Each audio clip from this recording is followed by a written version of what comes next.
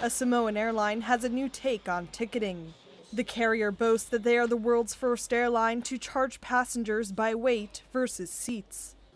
Passengers are charged a combined fee based on body weight and baggage per kilogram, at a rate dependent on flight length.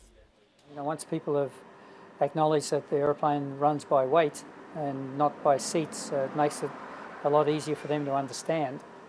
And also, by the time they'll come back to us a second time around, they've had time to digest that information and recognise that it's actually the fairest possible system of air carriage that's available, and that covers both the cargo and passenger travel. One customer says it will be cheaper for her to fly with her small son now. Well, I don't think it's really fair, because it's the skinny people will be paying less and the bigger people will be paying a whole lot more.